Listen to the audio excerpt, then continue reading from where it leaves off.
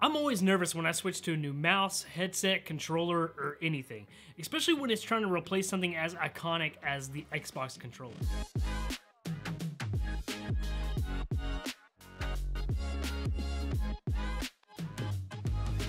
Immediately, you'll notice it has a slightly different shape than the standard Xbox controller. It's a little bit wider on top, which is perfect for my grip. While the bottom grips, they are a little bit shorter, but they have an insanely good texture on the back, which I found came very handy in some sweaty games of Fall Guys. One thing that I love about 8BitDo is they always use very clicky buttons, even down to the D-pad, which is very satisfying. The best way to describe it is if they put the SNES D-pad on an Xbox controller. The clickiness paired with the shape of the D-pad makes it perfect for 2D platformers. And to go along with that, they went the route of a normal Pro controller, having 2 buttons on the back which are programmable to anything. Now, one of my favorite features of this controller is that you can easily program any button using the 8BitDo Ultimate software. I just use the app on my phone. It pairs instantly as long as the controller is turned on. You can very easily remap any button, set custom keybinds, and even change the joystick dead zones. And you can even set 3 different profiles for whatever games you play, which is great if you bounce around between shooters, platformers, and different things like that. Thankfully, since this is a wired controller, they provided a very lengthy cord. And there's even a break on the end, so if you ever mess up the USB connector, it can be easily replaced. Lastly, the build quality is just outstanding. It's just one more thing that I really love 8BitDo for. They make budget controllers, but they make them in an incredibly high quality, sometimes better quality than the actual manufacturer's controller.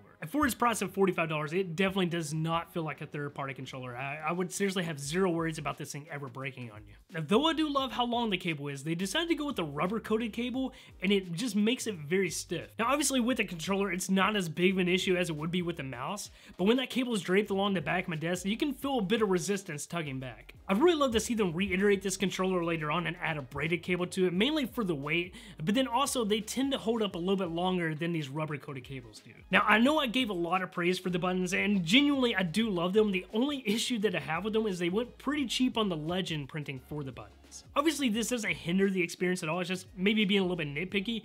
It just doesn't look as good as the standard Xbox controller, and it's probably going to chip away over time. Now, one issue that I did run into when I first started using a controller, and you probably will too, is if you grip it too tight, you will push the paddles on the back. Now, my biggest issue with this controller, and with the 8BitDo Pro Xbox controller, is the fact that they're wired only. When I bought this controller, I knew that it was wired only. The only thing that I just find that's really weird is the fact that the controller has Bluetooth. But sadly, that software is only for connecting to the Ultimate app. It could honestly just be a weird licensing issue. I don't know how Xbox works with third-party companies on this type of thing. It's just kind of strange to me. I feel like they just limited some of the functionality that this thing could be capable of. Minor issues aside, I honestly love this controller, and I think the price of $45 is perfect for it. Now, as far as latency goes between using this and using my wireless Xbox controller, I can't tell a difference. Obviously, there is a difference.